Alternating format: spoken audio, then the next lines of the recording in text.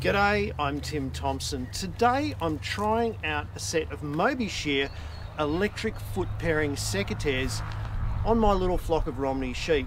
Now these promise to make what can be a difficult job super easy. The customers are a bit nervous. I don't know why.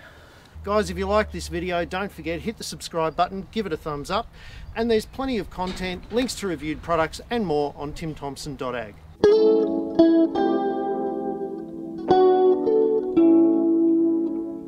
Some of you will remember my electric secateur review from a few weeks ago, and the fact that I mentioned that one of the brands of secateurs could be converted to be turned into a set of foot shears for foot pairing.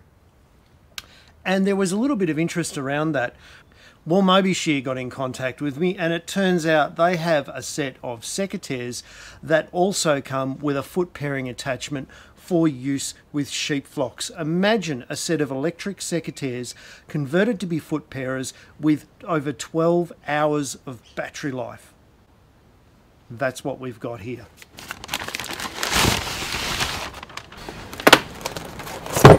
Well, my, doesn't this look familiar? We've got some instructions, we've got some other stuff, got some business cards, and a signed card.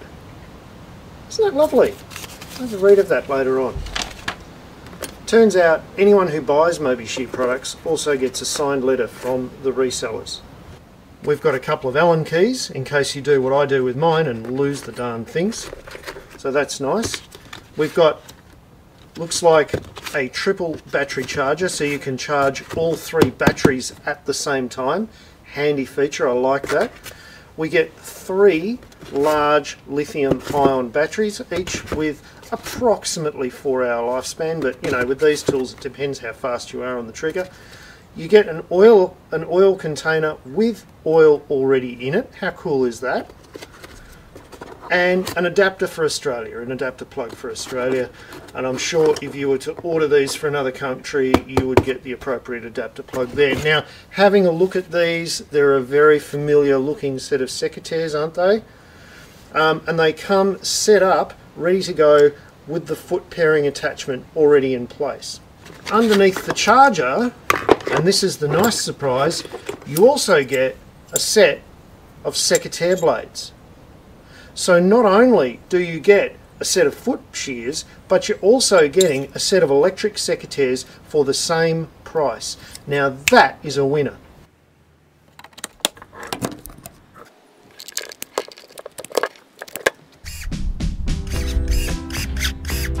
This was literally the first sheep I tried these out on, and as you can see I was a little bit nervous as I first started to use them. They are really fast and really powerful. And I didn't want to make a mistake, so I sort of bumbled around for a little bit until I got into the swing of things.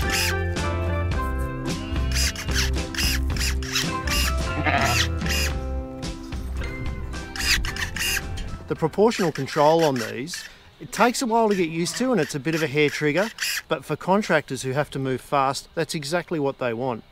It does allow fine trimming adjustment on the feet so that you can end up with flat and safe feet for the ewe.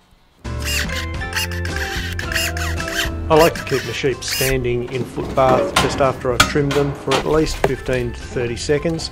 So basically what I do is I just fill up the race with the sheep that I've trimmed until it's full, then let the next lot through.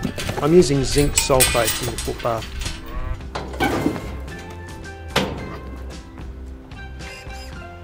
So some people will debate the necessity to trim feet of sheep at all. But the reality is, if you're stupid enough to run hard-footed sheep like these Romneys on really soft ground, you're going to end up trimming for welfare reasons, because they just don't have, particularly in this paddock, the terrain that's going to naturally wear down the feet. And the job of trimming feet is labour intensive and very difficult with the traditional foot rot shears. These provide fast, and once you're used to them, quite controllable access to the feet of the sheep.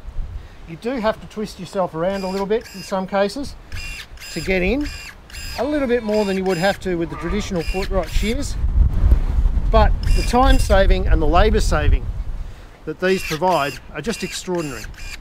With the traditional foot rot shears, this job is quite labour intensive and difficult. But I must say, once you get used to them, and I tell you what, these are scary to use the first time they're in your hand, but once you get used to them, they're an eminently controllable, powerful device that makes an otherwise tricky job incredibly easy, apart from the sheep.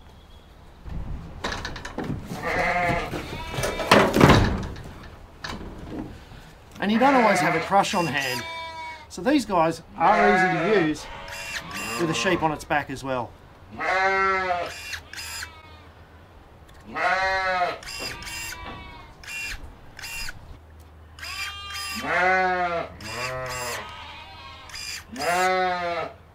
With small sheep, I'd possibly say that this is even easier than using a crush.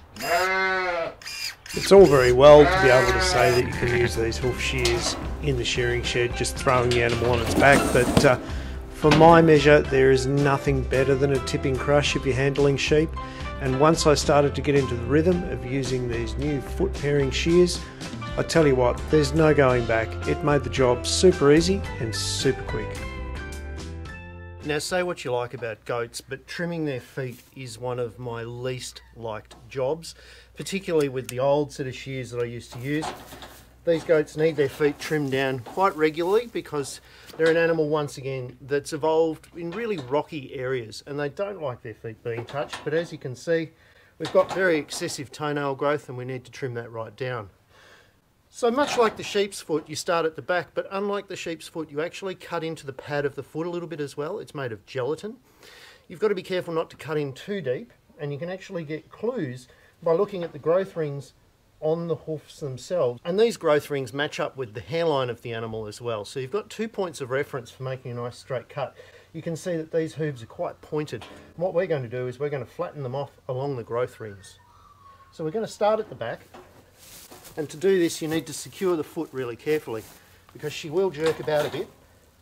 So I approach this a bit like a horse farrier, put the foot between my legs, start at the back and trim towards the front. Now, you've got to have quite strong wrists and use quite a bit of force. And if you're doing a number of goats, I know that there are people who rely on angle grinders for this job, but that creates a lot of dust, creates a lot of noise.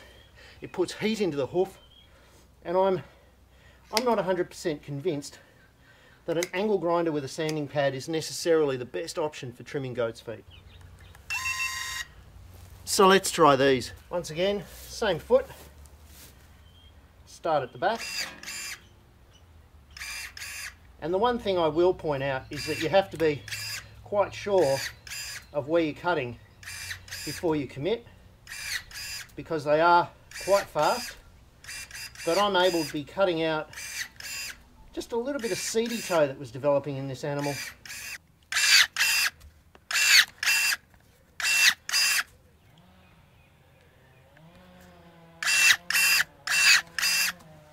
Super easy, and they're making what would normally be a difficult job into something that's just bread and butter.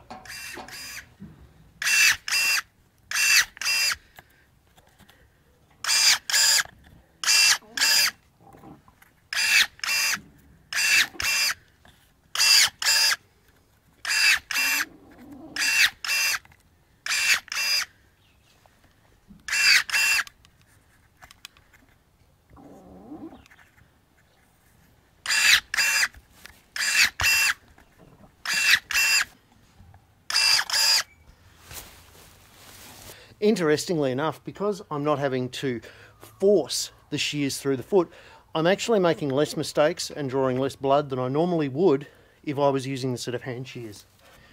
Bit of a post-foot trimming treat, they're having a brush of their hair. Here's Doris, you put on a bit of weight over COVID, haven't you? Hey?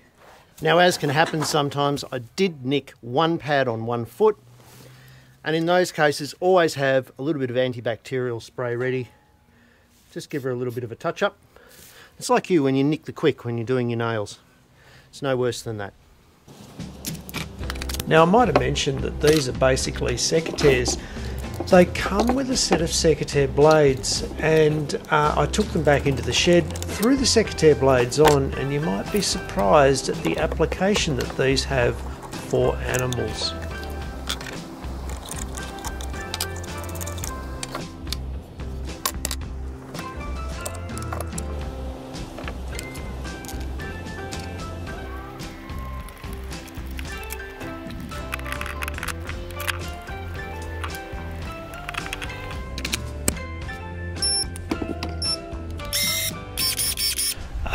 Yeah, apologies, I got distracted with some fruit trees. These are awesome little secateurs and probably the most powerful I've ever tried. Anyway, back to animals. Now you might think secateurs aren't much use for animals, but actually, if you want to tip horns, these are a fantastic tool for that.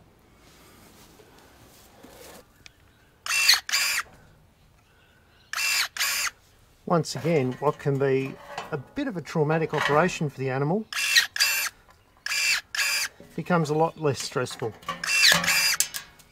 Having the right equipment and having a powerful, fast tool like this has actually made welfare jobs that I don't really look forward to on the farm a whole lot easier, safer, and less labour intensive for me, less scary and painful for the animals involved because the job's over so much quicker.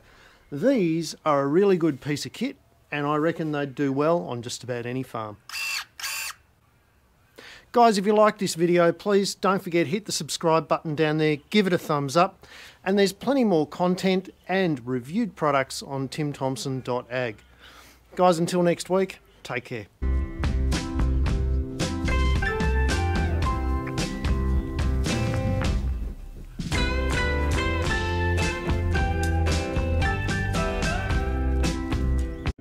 And hey guys, next week we get to spend some time with Dr. Eloise Dean, an expert veterinarian, as she talks to us more about animal foot health, how to look after it, and what you should be doing.